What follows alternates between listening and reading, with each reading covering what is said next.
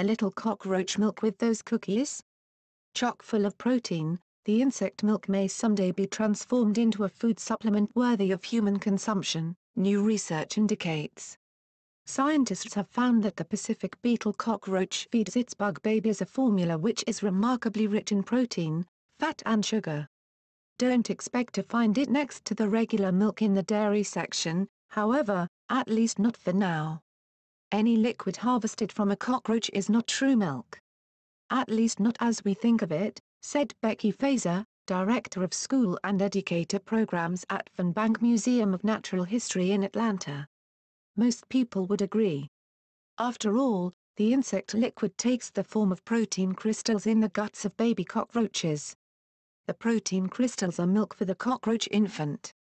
It is important for its growth and development, said Leonard Chavas, one of the scientists behind the research. He explained the crystals have a whopping 3 times the energy of an equivalent